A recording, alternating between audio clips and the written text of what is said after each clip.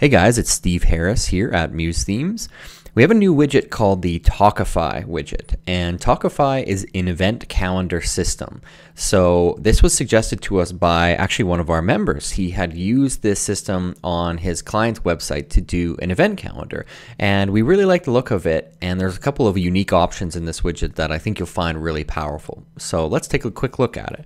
I have one out on the canvas here, and if I just preview this in the browser, you can see how it looks. So basically what we end up with here is kind of this embedded calendar box, and you can scroll up and down if you have a big list of events all coming up. You can search for an event, you can select a date on the calendar, and when you found one, you just click on the event and you can go inside and read details. Right now it's just filled with lorem ipsum, just kind of a sample calendar here, but this is how it looks. We also have the option to launch this calendar in a lightbox style pop-up using just a button, and that's also included in our widget. So the first thing we're going to do with most widgets like this that are built on an existing system, we need to go sign up for that system. Okay, so if we jump to the Tockify website, that's just Tockify.com, you can see here that it says add one to your website, get started for free. So this is free to use.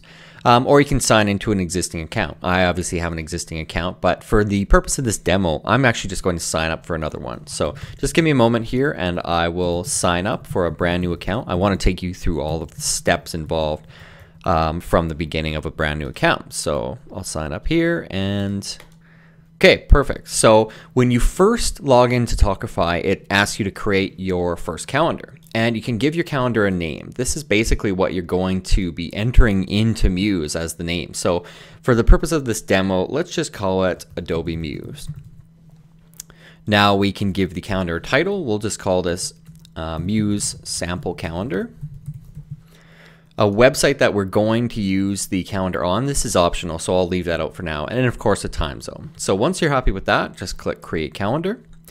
And then we have our brand new calendar. So this is where we go in and we can add events, or we can pick a theme for the calendar. And the theme is basically style control. So let's click Add New Event on the left side here. And the event title, we'll just put Sample Event. We can add keywords, we can set the time of the event. For the purpose of this, I won't enter anything else here, I'll just do sample. You can set an image for the event, and they have a little image library here. So let's select the cake. Okay, and we'll turn on RSVP, perfect. So if we're happy with that, let's click save, and we'll go back. So now we have an event in our calendar.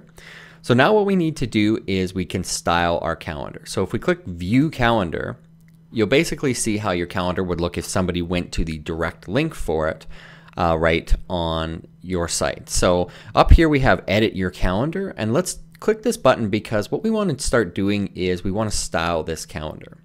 And actually the style controls are under Tools and Calendar Customizer. So click that.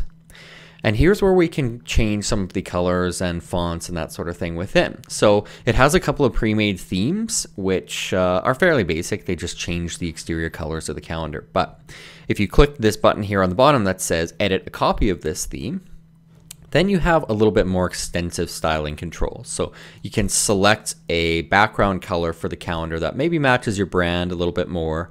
We can go through and we do get a small selection of kind of the similar fonts that you have in Muse. You can't unfortunately select any font, but because the calendar is usually kind of a standalone element in your site, you should have enough options here to be able to find something that's pretty close. So you could go through, style all of the font colors, font sizes, that sort of thing, all the link colors, all of that. So you can get pretty particular about some of the theming. And so then you just select a new theme name. We'll call this theme and save it. And let's just go back to the theme picker. And right now it's set to our custom theme. So that's perfect. So now let's go use this theme. And we're all finished. So that's kind of the initial setup part of the calendar. I mean, there's tons of options in here, but I'm pretty sure that you'll find it pretty easy to go through and do if you've ever worked with a system like this. So now we need to do the Muse component of it. And the Muse component is really, really simple as well. The one thing though that you need to kind of remember on the Tockify site is that nickname that you use for the calendar. So you can actually see it up here in the top navigation bar. It says Tockify.com/Adobe Muse. That Adobe Muse is what we need to enter in Muse to link to this calendar. So if we go back to Muse, I'll delete out the existing widget we have in, and we'll select Tockify from our toolbox widget file, drag it out on the page, and I'll close this so we can see. So we have a calendar that appears right away. It's the one that I just used as a demo when I set up the widget. But right up here we have in the flyout panel, enter calendar ID. Let's put in Adobe Muse, just like we set in the calendar in Tockify. So once we do that, then it brings up a preview right here in Muse. And it says something about an event that it can't find. But keep in mind, what you see in Muse right now isn't an accurate representation of how the calendar will look. So let's preview it in the browser.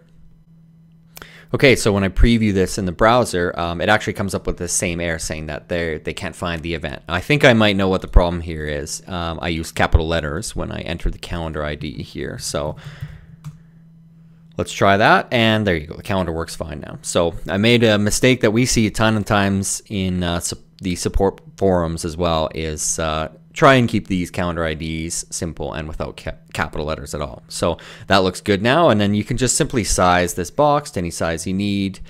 We can make it really wide, or I think you can even go 100% width on these if you just drag it out so it kind of connects to the left and right side of the canvas. Let's preview that in the browser. And there, yeah, you have a full width calendar embedded. So it's a pretty slick little system, but there's another cool feature that we built into this widget. And let me just make this a little bit smaller again. So if you bring out the flyout panel here, you have this calendar display mode. And right now it says embed in page, which, as I'm sure makes total sense right now, you just see it embedded in the page. But what if we wanted to launch this calendar with a button? So if we uncheck embed in page and we check launch with button, what this will do is it says unable to generate preview thumbnail, but let's make this nice and small. And let's just preview it in the browser as it is right now. So we see nothing on the page, but you'll notice if I move my mouse over that area that I actually get a link cursor. So what we did is we built in the ability to kind of overlay this on any button that you create. And when you click it, you get this nice lightbox style pop-up that shows your event calendar. And so here's why we did it this way. Here's what I envision people doing. So I think you could make a custom button. So let's take a rectangle like this. We'll just color it black for now. Let's turn off the stroke. Maybe let's put a couple little rounded corners on it. And let's put it on the sidebar, just like that. Then we could maybe put some text and say launch calendar. And I'll just style that up quickly. Okay, and then let's turn it. And we're going to overlay this on that sidebar. Okay, so we've got some sort of launch calendar button. I'm just going to make the text a little bit bigger there. Okay. And so now what I'll do is I'm going to pin this to the top left side of the browser window, just like that. So now we've got a button that's going to kind of float up and down the site as we scroll. And now this Tockify element that we have, all we need to do is we need to make sure first that this is on the top layer of the site. So I'm just going to right click on it and go arrange, bring to front. And then what I'll do is I'll just kind of overlay it over this button I've made, just like that. And I'm going to pin it as well. So now it's just going to float on top. And if you preview this in the browser, you can see that the Tockify widget doesn't show up. It's just a blank image. But now this button has a link applied to it. And if you click it, it brings up the calendar in a nice style pop-up. So that's kind of why we built it this way. And this is what I imagine. Now you don't always have to pin this to the browser. You could, of course, just have a button on your site that was sitting somewhere in the middle like this. You can do anything you want, obviously, and you could have the Tockify button sitting on top like that. So it's something that you can play around with, and I think you have a lot of flexibility in terms of how you want to launch this calendar. But I thought it was a really nice feature. Anyhow, so that's kind of this widget, and there's a lot more to it on the Tockify site, but you guys can explore through that yourselves. Let us know if you have any trouble or any questions. We've released the new support forum for you to post questions in. So we just wanted to give users an opportunity to help kind of learn from other users' support questions. So give it a shot if you haven't, and best of luck working with this widget. Thanks again.